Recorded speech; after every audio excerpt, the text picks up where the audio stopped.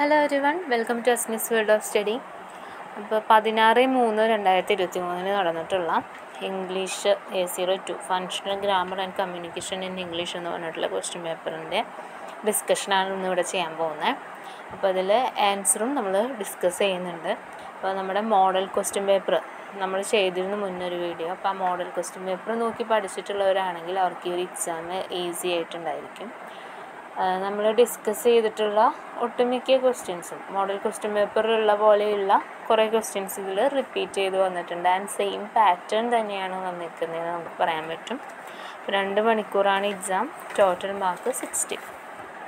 ഇനി നമുക്ക് ഡിസ്കഷനിലോട്ട് പോകാം. അപ്പോൾ സെക്ഷൻ എയിൽ പറഞ്ഞിരിക്കുന്നത് ഓരോ ക്വസ്റ്റ്യൻസിനും 2 മാർക്ക് വീതം, സീലിംഗ് 20 എന്നാണ്. അങ്ങനെ 12 ക്വസ്റ്റ്യൻ ഉണ്ട്. അപ്പോൾ 12 അറ്റൻഡ് ചെയ്ത് 12 ശരിയായി കഴിഞ്ഞാൽ നിങ്ങൾക്ക് 24 മാർക്കാണ് സ്കോർ ചെയ്യാൻ പറ്റുക. പക്ഷേ നിങ്ങൾക്ക് സീലിംഗ് ഉള്ളതുകൊണ്ട് 20 മാർക്ക് കിട്ടുള്ളൂ. ആ നേരം നമ്മൾ 12 അറ്റൻഡ് ചെയ്തിട്ട് 2 തെറ്റിപ്പോയാലും നമുക്ക് ആ സീലിങ്ങിലുള്ള 20 മാർക്ക് കിട്ടുന്നതായിരിക്കും. അപ്പോൾ അതാണ് സീലിങ്ങിൻ്റെ ഒരു ഗുണം എന്ന് പറയുന്നത്. പിന്നെ നമുക്ക് ഡിസ്കഷനിലോട്ട് പോകാം. സെക്ഷൻ എ ഫസ്റ്റ് വന്നിരിക്കുന്നത് ദേ വർ painting the house when I arrived. ഇതിനെന്ത് ചെയ്യാനായിട്ട് പാസീവ് ഫോമിലോട്ട് ആക്കാനാണ് പറഞ്ഞേക്കുന്നത്. അപ്പോൾ അതിൻ്റെ ആൻസർ വരിക the house was being painted by dum when I arrived. അപ്പോൾ അങ്ങനെയാണ് ആൻസർ വരുന്നത്. പിന്നെ ഇതിൽ 2-3 ക്വസ്റ്റ്യൻസിന് നമ്മൾ നമ്മുടേതായ രീതിക്ക്, ഇപ്പോൾ സെൻറ്റൻസ് ക്രിയേഷനൊക്കെ പറഞ്ഞിട്ടുണ്ട്, അതൊക്കെ നമ്മുടേതായ രീതിക്ക് എഴുതാനുള്ളതാണ്. എങ്കിലും അതിനുള്ള എൻ്റേതായിട്ടുള്ള ഒരു എക്സാമ്പിൾ ഞാൻ പറയും. നിങ്ങൾക്ക് നിങ്ങളുടേതായിട്ടുള്ള ആൻസേഴ്സ് ഉണ്ടെങ്കിൽ അത് കമൻറ്റ് ചെയ്യാവുന്നതാണ്. അപ്പോൾ ഫസ്റ്റ് സെക്ഷൻ എന്ന് പറഞ്ഞാൽ 12 ക്വസ്റ്റ്യൻ. നമുക്കപ്പോൾ ഇനി എല്ലാ സെക്ഷനും പറഞ്ഞു കഴിഞ്ഞിട്ട് ആൻസറിലോട്ട് പോകാം. ഇനി സെക്ഷൻ ബി എന്ന് പറഞ്ഞു കഴിഞ്ഞാൽ ആൻസർ ദ ഫോളോയിങ് എന്ന് പറഞ്ഞിട്ട് നമുക്ക് 13 മുതൽ 19 വരെയുള്ള ക്വസ്റ്റ്യൻസ് തന്നിട്ടുണ്ട്. 7 ക്വസ്റ്റ്യൻസ് തന്നിട്ടുണ്ട്. സീലിംഗ് വന്നിട്ട് 30ആണ്. അപ്പം നമ്മൾ 6 എഴുതി കഴിഞ്ഞാൽ 30 മാർക്ക് കിട്ടും. 1 നമുക്ക് എക്സ്ട്രാ വരും. അങ്ങനെയാണ് വരുന്നത്. എന്നാലും നമ്മൾ മൊത്തം അറ്റൻഡ് ചെയ്ത് കഴിഞ്ഞാൽ സീലിംഗ് നമുക്ക് മുട്ടിക്കാൻ പറ്റിച്ചു കഴിഞ്ഞാൽ അത് അത്രയും നല്ലതാണ്. പിന്നെ സെക്ഷൻ സിയിൽ നമുക്ക് essay ക്വസ്റ്റ്യൻ നമ്മൾ പ്രെഡിക്റ്റ് ചെയ്തിരുന്ന ഒരു ക്വസ്റ്റ്യൻ തന്നെയാണ് essayക്ക് വന്നിരിക്കുന്നത്. CV-യും application ലെറ്ററും. Application letter is also known as cover letter. അത് തന്നെയാണ് വന്നിരിക്കുന്നത്.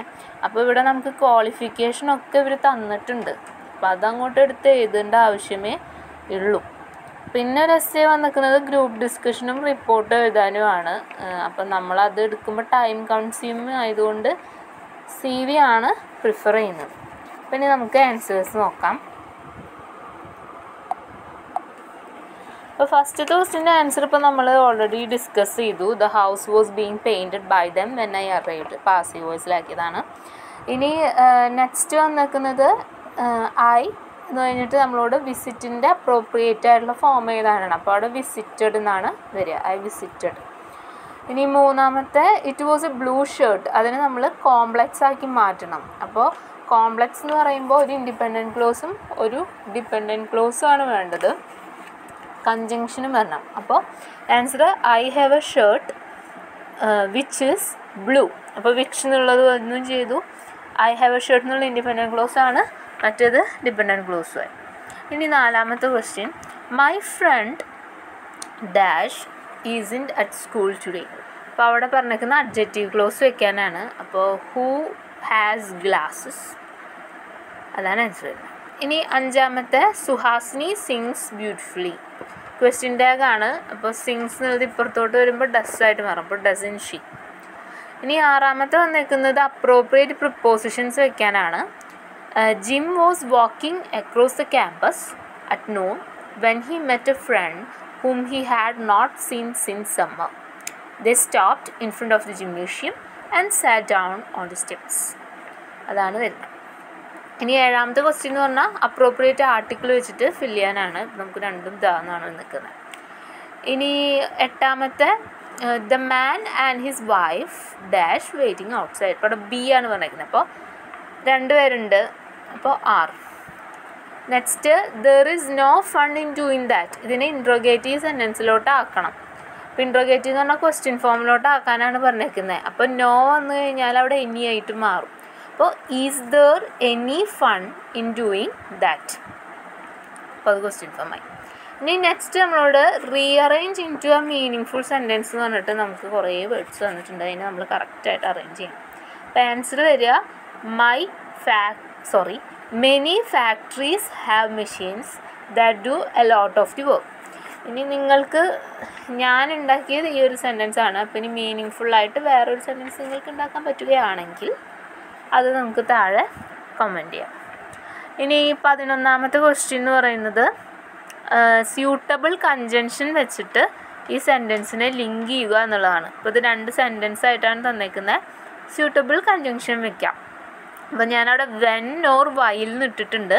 അപ്പോൾ നിങ്ങളതിൽ ഏതെങ്കിലും ഒന്ന് വെച്ചിട്ട് സെൻറ്റൻസ് സ്റ്റാർട്ട് ചെയ്താൽ മതി. അപ്പോൾ when we were driving through the country side V so many പിക്ചറസ്ക് village അങ്ങനെ എഴുതാം, അല്ലെങ്കിൽ വൈൽ വെച്ച് സ്റ്റാർട്ട് ചെയ്യാം. ഇനി 12ാമത്തെ ക്വസ്റ്റ്യൻ വന്നത് കൊളോക്കേഷൻ. അതിൽ ഒരു കൊളോക്കേഷൻ തന്നിട്ടുണ്ട്, മേക്ക് എ ഡിഫറൻസ് എന്ന് പറഞ്ഞിട്ട് നമുക്കൊരു കൊളോക്കേഷൻ തന്നിട്ടുണ്ട്. അപ്പോൾ ഈ മേക്ക് എ ഡിഫറൻസ് വെച്ചിട്ട് നമ്മളൊരു സെൻറ്റൻസ് ഉണ്ടാക്കാനാണ് പറഞ്ഞിരിക്കുന്നത്. അപ്പം ഞാനൊരു എക്സാമ്പിൾ തന്നിട്ടുണ്ട്. നിങ്ങൾക്ക് വേറെ സെൻറ്റൻസ് ഉണ്ടെങ്കിൽ നിങ്ങൾക്ക് കമൻറ്റ് ചെയ്യാം. അപ്പോൾ നമുക്ക് ഈ വീഡിയോ കാണുന്ന എല്ലാവർക്കും അത് കിട്ടുന്നതായിരിക്കും. അപ്പോൾ getting A good night sleep, good വേറെ നൈറ്റ് വേറെ കേട്ടോ. Getting A good nights sleep certainly makes a difference to the way I feel during the day. അതാണ് ഇപ്പോൾ ഇവിടെ ഉണ്ടാക്കിയ സെൻറ്റൻസ് വരുന്നത്. അപ്പോൾ ഇത്രയാണ് നമ്മുടെ സെക്ഷൻ എയിലുള്ളത്. 1 മുതൽ 12 വരെയുള്ള ക്വസ്റ്റ്യൻ ആൻസേഴ്സാണ് ഇപ്പോൾ പറഞ്ഞത്. ഇനി നെക്സ്റ്റ് സെക്ഷൻ ബി. സെക്ഷൻ ബിയിൽ സ്റ്റാർട്ടിങ് ആൻഡ് ഇൻഡയറക്റ്റ് സ്പീച്ചാണ് നമ്മുടെ മോഡൽ ക്വസ്റ്റ്യൻ പേപ്പറിൽ അങ്ങനെ തന്നെയായിരുന്നു. പിന്നെ വരുന്ന പങ്ക്ച്വേഷൻ അതും അങ്ങനെ തന്നെയാണ് മോഡലിൽ വരുന്നത്. പിന്നെ ഇമെയിൽ, പിന്നെ അജണ്ട, പിന്നെ barriers to communication same question തന്നെയാണ്. പിന്നെ ഒരു ബുക്ക് റിവ്യൂ വന്നിട്ടുണ്ട്, പിന്നെ ഒരു പ്രസൻറ്റേഷൻ, അതും നമുക്ക് മോഡൽ ക്വസ്റ്റ്യൻ പേപ്പറിൽ ഉണ്ടായിരുന്നു. ടോപ്പിക്ക് മാത്രമേ വ്യത്യാസമുള്ളൂ. അപ്പോൾ നമുക്ക് ആദ്യം ഇൻഡയറക്റ്റ് സ്പീച്ച് നോക്കാം. അപ്പോൾ ഞാനിവിടെ ആൻസർ വായിച്ചു തരാം. ഞാൻ എൻ്റെ സൈഡിൽ എഴുതി വെച്ചിട്ടുണ്ട്, വിസിബിൾ അല്ലെങ്കിൽ ഞാൻ വായിക്കാം. Raju greeted the receptionist and asked whether Shyam was in the office. The receptionist replied in the affirmative but asked him whether he had got an appointment. Raju replied that he didn't have it but told her to tell him that his childhood friend from Kanpur had come to meet him. Then the receptionist requested him to sit and said that he would inform him. അങ്ങനെയാണ് answer വരിക. അപ്പോൾ ഈ ഒരു എണ്ണം എല്ലാവരും ശരിയാക്കി എന്ന് വിചാരിക്കുന്നു. ചിലർ എഴുതുമ്പോൾ ചില വ്യത്യാസങ്ങൾ വരാം. അതായത് ഇപ്പോൾ ഈ അഫർമേറ്റീവ് എന്നൊന്നും എഴുതണം എന്ന് നിർബന്ധമില്ല. അതുപോലെ ഗ്രീറ്റഡ് എന്നുള്ളതിനും റിപ്ലൈഡ് എന്നുള്ളതിനും നിങ്ങൾ ചിലപ്പോൾ അതിൻ്റെ സബ്സ്റ്റിറ്റ്യൂട്ടായിട്ട് വേറെ വാക്കുകൾ യൂസ് ചെയ്തിട്ടുണ്ടായിരിക്കാം. ഇനി നെക്സ്റ്റ് പങ്ക്ച്വേഷനാണ് തന്നേക്കുന്നത്. അപ്പോൾ ഇത് നമുക്ക് സാധാരണ സ്കൂൾ പിള്ളേർക്കൊക്കെ കൊടുക്കുന്ന തരത്തിലുള്ള എക്സസൈസുകളാണ് ഈ നമുക്ക് തന്നേക്കുന്ന. ഈ 12 വരെയുള്ള ക്വസ്റ്റ്യൻസ് ആണെങ്കിലും 9ാം ക്ലാസ്സിലും 10ാം ക്ലാസ്സിലത്തെയും ഒക്കെ ഇതിലുണ്ട്. നിങ്ങൾ നോക്കിയിട്ടുണ്ടെങ്കിൽ നിങ്ങൾക്ക് മനസ്സിലാവും. അതുപോലെ തന്നെ നമുക്ക് ടെക്സ്റ്റ് ബുക്കിൽ ഫങ്ഷൻ ഗ്രാമിൻ്റെ ടെക്സ്റ്റ് ബുക്കിൽ ഒരു വെബ്സൈറ്റ് തന്നിട്ടുണ്ട്. അപ്പോൾ അതിൽ നിന്നൊക്കെയാണ് ഇവർ ചോദിച്ചേക്കുന്നത്. അപ്പോൾ ഒരു വെബ്സൈറ്റ് എന്ന് പറയുന്നത് greatschool.org എന്ന് പറഞ്ഞിട്ടുള്ളൊരു വെബ്സൈറ്റാണ്. അപ്പോൾ അതിൽ നിന്നാണ് ഇപ്പോൾ ഈ പങ്ക്ച്വേഷൻ്റെ തന്നേക്കുന്നത്. അപ്പോൾ ഞാനവിടെ ആൻസേഴ്സ് കൊടുത്തിട്ടുണ്ട്, സൂം ചെയ്ത് നോക്കാം. അപ്പോൾ ഇതിൽ ഓൾറെഡി ഒരു കുട്ടി ചെയ്ത് വെച്ചേക്കുന്നതായിരുന്നു. അപ്പോൾ ഞാൻ റെഡ് കൊണ്ട് മാർക്ക് ചെയ്തതാണ് ഞാൻ ചെയ്ത സംഭവങ്ങൾ. അപ്പോൾ ആദ്യത്തെ മൈ ഹാർട്ട് എന്നുള്ളതിൽ എം ക്യാപിറ്റൽ ലെറ്റർ വേണം. പിന്നെ അത് കഴിഞ്ഞിട്ട് സ്കൈ എന്നുള്ളിടത്ത് കോമ. അപ്പോൾ ഇതൊരു ആക്ച്വലി ഒരു കൊട്ടേഷനാണ് വില്യം വേർഡ്സ്വർത്തിൻ്റെ. അപ്പോൾ അത് നമ്മൾ കൊട്ടേഷനിൽ ഇടുക. അത് കഴിഞ്ഞാൽ വില്യം വേർഡ്സ്വർത്തിൻ്റെ W എന്നുള്ളത് ക്യാപിറ്റൽ കൊടുക്കണം. ദെൻ കോമ കൊടുക്കാനുണ്ട്, ഫേമസ് പോയിറ്റ് കഴിഞ്ഞിട്ട് അടുത്ത കോമ. ദെൻ അത് കഴിഞ്ഞാൽ വരുന്നത് ഫീലിങ്സ് കഴിഞ്ഞിട്ട് കോമയാണ്. ദെൻ അല്ല, അവിടെ ഒന്നുമില്ല കേട്ടോ. ഫീലിങ്സ് കഴിഞ്ഞിട്ട് അവിടെ ഒരു കുട്ടി അവിടെ ഫുൾ സ്റ്റോപ്പ് ഇട്ട് വെച്ചപ്പോൾ ഞാനത് വെട്ടിക്കളഞ്ഞതാണ്. അവിടെ ഒന്നുമില്ല. അത് കഴിഞ്ഞിട്ട് നെക്സ്റ്റ് വരുന്നത് റെയിൻബോയുടെ അവിടെ ഒരു ഫുൾ സ്റ്റോപ്പ് വരുന്നുണ്ട്. അത് കഴിഞ്ഞിട്ട് നമുക്ക് വേണമെങ്കിൽ ഞാൻ അവിടെ ഒരു അണ്ടർലൈൻ കൊടുത്തത് എന്താണെന്ന് വെച്ച് കഴിഞ്ഞാൽ അവിടെ പാരഗ്രാഫ് തിരിക്കാൻ പറ്റും നമുക്ക്. അത് ചെയ്തതാണ്. ഇറ്റ്സ് നോട്ട് നെസസറി അല്ലെങ്കിൽ ഇറ്റ്സ് നോട്ട് മാൻഡേറ്ററി, പക്ഷേ നമുക്ക് ചെയ്യാൻ പറ്റും. ഇനി അത് കഴിഞ്ഞ് ഫുൾ സ്റ്റോപ്പ് കഴിഞ്ഞാൽ അടുത്ത് തുടങ്ങുന്ന ദറിൻ്റെ T ക്യാപിറ്റൽ ആയിരിക്കണം. അത് കഴിഞ്ഞാൽ പിന്നെ വരുന്നത് എൻഡ് ഓഫ് ദി റെയിൻബോയുടെ അവിടെ കോമയാണ്. പിന്നെ അത് കഴിഞ്ഞിട്ട് റെയിൻബോസ് എൻഡ് എന്ന് ചോദിച്ചിട്ട് അവിടെ ക്വസ്റ്റ്യൻ മാർക്കാണ് വരിക. അപ്പോൾ അത് കുറേ പേർക്ക് തെറ്റിയിട്ടുണ്ടായിരുന്നു വിചാരിക്കും. ക്വസ്റ്റ്യൻ മാർക്കാണ് അവിടെ എൻഡ് കഴിഞ്ഞ് വരിക. അത് കഴിഞ്ഞ് ഓഫിൻ്റെ O capital, of course it's apostrophe, impossible കഴിഞ്ഞ് കോമ, അത് കഴിഞ്ഞാൽ പിന്നെ പങ്ക്ച്വേഷൻ വരുന്നത് light from our sun എന്നുള്ളിടത്തൊരു full സ്റ്റോപ്പാണ്. അത് കഴിഞ്ഞാൽ അവിടെ നിന്ന് വേറെ ഡിവിഷനാണ്, അതായത് വേറെ പാരഗ്രാഫ് വേണമെങ്കിൽ തിരിക്കാം, നിർബന്ധമില്ല. പിന്നെ ദറിൻ്റെ ടി ക്യാപിറ്റൽ, അത് കഴിഞ്ഞിട്ട് 7 കളേഴ്സ് ഇൻ റെയിൻബോ കഴിഞ്ഞിട്ട് നമ്മൾ കോളൻ ഇടണം. പിന്നെ നമ്മൾ കോമയാണ്, red comma, orange comma, yellow comma, green comma, blue comma. IndiGo കഴിഞ്ഞ കോമ ഇല്ല, അത് ഞാനവിടെ വെട്ടിയതാണ് കേട്ടോ. അവിടെ ആ കുട്ടി കോമ ഇട്ടിട്ടുണ്ട് നമുക്ക് ഈ ക്വസ്റ്റ്യൻ പേപ്പർ തന്ന കുട്ടി, അപ്പോൾ അതുകൊണ്ട് ഞാൻ വെട്ടിയതാണ്. ദെൻ ആൻഡ് വയലറ്റ് കഴിഞ്ഞിട്ട് ഫുൾ സ്റ്റോപ്പ്. അങ്ങനെയാണ് അതിൻ്റെ ആൻസർ വരിക. ഇനി അടുത്ത ക്വസ്റ്റ്യൻ എന്ന് പറയുന്നത് right an email to the mayor of your city requesting him for the children's park in your ലൊക്കാലിറ്റിയാണ്. നമ്മൾ ആദ്യം മെയിൽ എഴുതുമ്പോൾ നമുക്കറിയാം ഫ്രം അഡ്രസ്സ് ഓൾറെഡി നമ്മൾ മെയിൽ ഐ ഡി ഉണ്ടാവും, ടു മെയിൽ ഐ ഡി, പിന്നെ BCC CCC അങ്ങനെയുള്ള ഐറ്റംസ്, പിന്നെ സബ്ജക്റ്റൊക്കെ നമ്മൾ ആഡ് ചെയ്യുക.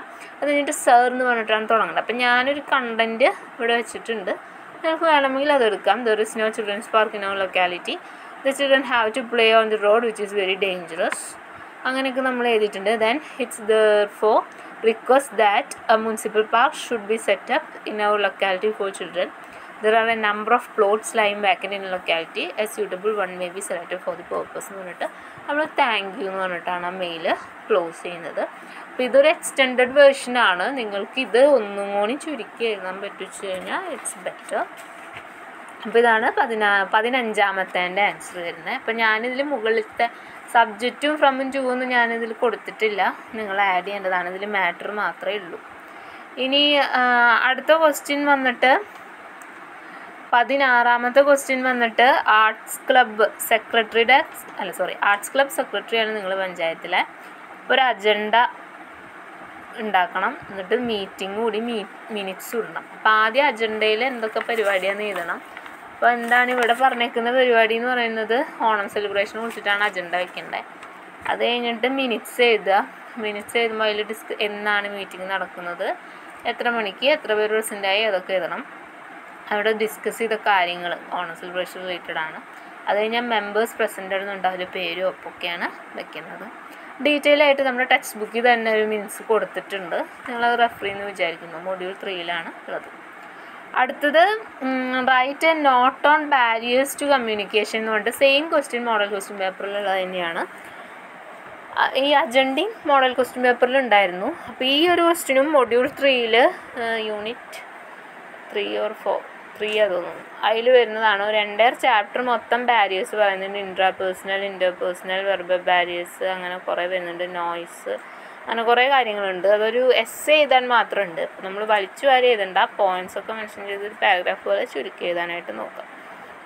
അടുത്തത് അറ്റംപ്റ്റ് ബുക്ക് റിവ്യൂ ആണ്. അപ്പോൾ ബുക്ക് റിവ്യൂ നമ്മൾ പഠിച്ചതാണ്. ഇനി അതിൻ്റെ റിവ്യൂ സാമ്പിൾ വേണമെങ്കിൽ നമ്മുടെ ടെലഗ്രാം ഗ്രൂപ്പിലുണ്ട്, പോയി ചെക്ക് ചെയ്യാം. ഇപ്പോൾ റിവ്യൂ എങ്ങനെ എഴുതണ്ടേ നമുക്കറിയാം. ഒരു ഇൻട്രോ വേണം, പിന്നെ കണ്ടൻറ്റ്, പിന്നെ ക്രിട്ടിക്കൽ ഇവാലുവേഷൻ, കൺക്ലൂഷൻ, ആ ഒരു രീതിക്കാണ് നമ്മൾ എഴുതി പോകുന്നത്. ഹെഡിങ് നിർബന്ധമാണ്. ഇനി 19ാമത്തെ പ്രസൻറ്റേഷനാണ് പറഞ്ഞേക്കുന്നത്. On the topic challenges faced by students in education. അപ്പോൾ നമ്മൾ എഴുതേണ്ടത് എഡ്യൂക്കേഷൻ സ്ലൈഡ് വരച്ച് എഴുതുകയാണെങ്കിൽ ബെറ്ററാണ്. നിങ്ങൾക്ക് സ്ലൈഡ് വരയ്ക്കാൻ സമയമില്ലെങ്കിൽ പാരഗ്രാഫ് തിരിച്ചിട്ട് എഴുതുക, എന്നിട്ട് സ്ലൈഡ് 1 എഴുതി വെച്ചാലും മതി.